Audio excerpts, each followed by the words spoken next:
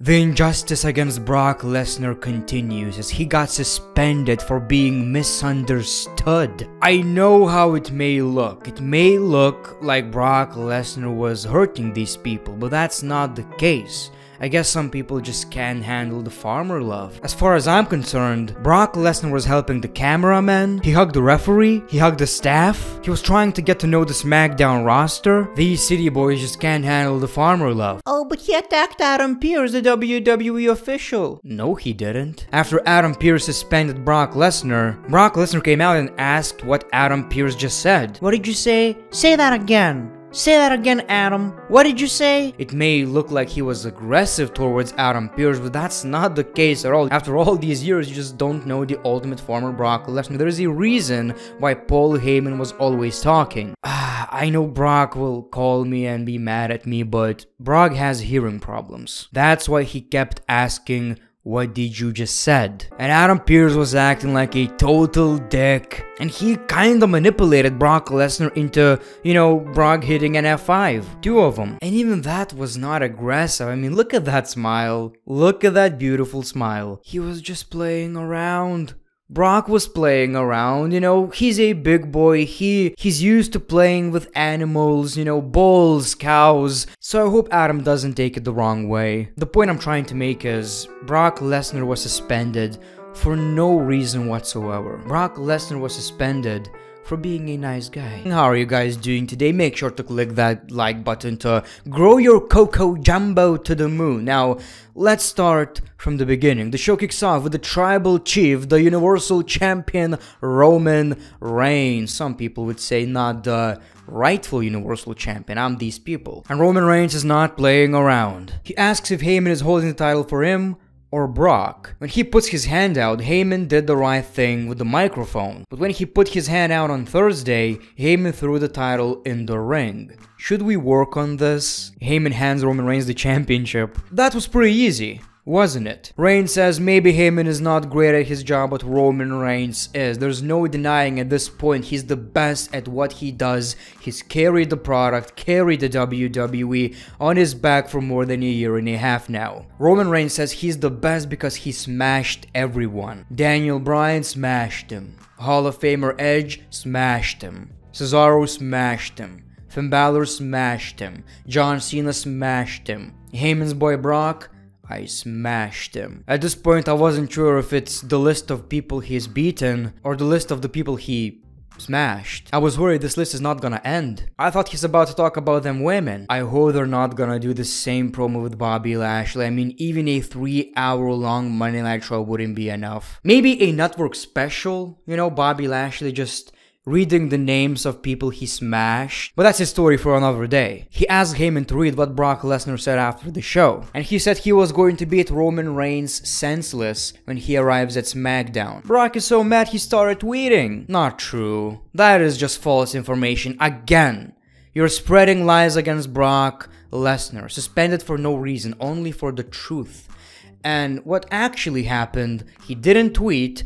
He said that after the show to the WWE officials, I guess, because that's not on Brock Lesnar's Twitter. So get your facts straight. If Brock Lesnar wants to beat him senseless, he knows where to find him. So he basically says, I'm not gonna leave this ring until Brock Lesnar shows up. So he's waiting and waiting. We got a commercial break. He's still waiting. Reigns says Brock Lesnar fears him. And then we see the farmer Brock Lesnar. We saw a big brawl between the farmer and the city boy. They were fighting outside of the ring. Brock Lesnar is here for revenge. Allegedly, Brock Lesnar attacked the referees, grabbed a camera from a cameraman, allegedly attacked the SmackDown roster. Let's just say Brock Lesnar dominates. He raised the Universal Championship and said, I'm the Universal Champion. This segment was one of the highlights of the year. Loved this segment, and I wish this show was as good as the opening segment, but unfortunately, in the WWE, there's this new pattern of opening a show with a great segment and closing it in the most underwhelming way possible. It's interesting how back in the day, the fans viewed Brock Lesnar as this stupid farmer who doesn't talk, he can't talk, maybe he doesn't even know how to talk. You know, he's just here to smash people. But right now, he has a different character. He's so cool right now. It's crazy that in 2021, Brock Lesnar is clearly the fan favorite. And he beats the SmackDown roster, cameramen, referees, officials. It's not like I feel sorry for these people. They deserved it. Back in the day, it was like, oh my god, I can't believe Brock did this. I can't believe you've done this. And now it's like, yeah, of course. Don't fuck with Brock. Adam Pearce came out and I'm sure he watched my videos because the man is getting more badass every week. No individual can come out here and hold up the show or cause carnage like we just witnessed. Brock Lesnar's actions were irresponsible and unacceptable. He endangered everyone, including the fans, and he can't allow that to happen. Not on his watch. For the first time ever, I feared for Brock Lesnar's life. Not on Adam Pearce's watch. He has the unfortunate duty of informing us that Brock Lesnar is now suspended due to his actions. My disappointment is immeasurable, and my day is ruined. We see Brock Lesnar, and he signals that he didn't really hear what Pearce had to say. Lesnar grabs Pearce by his tie and says, I didn't quite hear what you said. Tell me again. He keeps repeating that, and Pearce says, I had no choice, Brock. Brock Lesnar is still playing around, he laughs, and we see an F5 as the crowd goes wild. I will say so myself, this was justice served, one of the most beautiful WWE moments of all time. Someone needs to make a video of top 10 most emotional moments of all time and put this at #1. Update every video you have on most emotional WWE moments. You know, I used to say Edge returning was the most emotional WWE moment.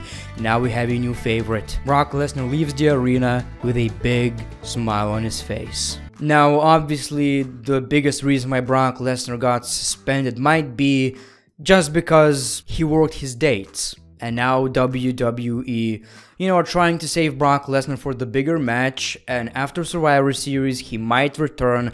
Obviously, we won't see Brock Lesnar for quite a while now, which is very unfortunate, but hopefully when he does, we will see Brock Lesnar versus Roman Reigns again. Even the commentators, I think Michael Cole said, it had the vibes of Austin versus Hogan and all of these big matches. And maybe it wasn't that extreme, it wasn't that special, but I gotta say, it really felt like a big match. It never felt like this before between the two men. Sonya Deville says that Adam Pearce is injured. She kinda blames him and says that she will handle the championship exchange later tonight. Drew McIntyre informs Sonya Deville that he will have an open challenge to see what the superstars of SmackDown are made of. So Drew McIntyre says, I don't care who you are, just come out here and I'll kick your ass. And it was Sami Zayn with new music which sounded really generic. Not quite sure what was the reason behind that, but that was really generic. I know he's a heel, but he's been a heel for quite a while now, and that was really unnecessary. And Sami was entertaining as always. Sami says, well, he's something of a locker room leader around here, a gatekeeper. He says Drew McIntyre is a newbie here on SmackDown. So we see the match, which was pretty okay. That's the first match of the night. It only took like 30 minutes, but I can't complain because the opening segment was just a complete masterpiece. Now this was a pretty fun match, but very predictable. Obviously, Sami Zayn was mocking Drew McIntyre, but he ate the Claymore instead. So Drew McIntyre wins, and I can't wait to see what's the first rivalry. You would think that it would be Drew McIntyre versus Roman Reigns, but Survivor Series is happening next month. So I'm not quite sure how are they going to handle this situation, since Brock is not gonna be on SmackDown and Drew McIntyre is not challenging Roman Reigns.